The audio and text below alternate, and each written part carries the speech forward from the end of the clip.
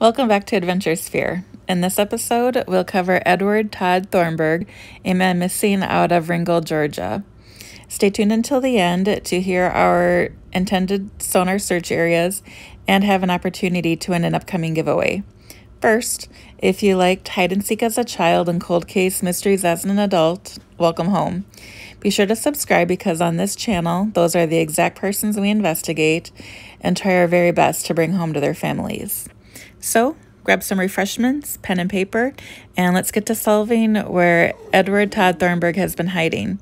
Vehicle license plates are in the video title. Next, be sure to download Google Earth on your phone and computer. It's a free program. It has more features you can utilize on a computer than what a smartphone has available, but for recording purposes, this episode is on my cell phone.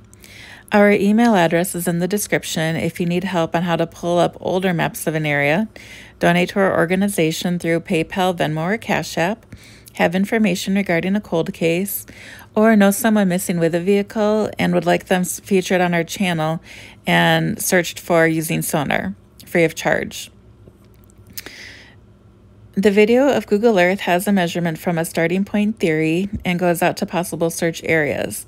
As a sonar search and recovery dive team, we focus on bodies of water within 5 miles from home, their last cell phone ping, last known location, and sentimental sites where water is deep enough to hide a vehicle. If an area has been heavily searched, we may expand the search area. Please keep in mind, though, that accidents tend to happen closest to home. Todd Thornburg, then 35, is missing from Ringgold, Georgia. His last date of contact was February 9th, 2016. He drives a gray 1997 Saturn SL with Tennessee plates A8418T. Detective Freddie Roden with the Catoosa County Sheriff's Office is 706-935-2424. The Doe Network has his date of birth as November 6th, 1980. He's a father of 3 children. He arrived at his parents' after recently moving from Cleveland, Tennessee. He had a pocket full of cash. He showered, left, and was never seen again. His Saturn is missing its front fender. The Chattanooga.com website has his address listed as 149 Karen Drive in Ringgold, Georgia. Was arrested on September 11th, 2011 for aggravated assault, battery, and cruelty to children in the 3rd degree. There is nothing about him on the Charlie Project. Some search areas I would like to sonar are the Chickamauga Creek, the west and south branches. There's a quarry adjacent to the Chattanooga Airport I'd like to sonar as well. The Tennessee River is probably the most likely site. It's 8 miles away from home, but it's the largest body of water, and men who suicide tend to go into large bodies of water. There's 2 lakes adjacent to the Roseville recreational area that might be possible. There's 2 Murphy Lakes, the Peavine Creek. There's a lake near the Boynton Church of God. There's a pond near the Cherokee Springs that could be possible, the Cherokee branch, and the Ryle Springs branch.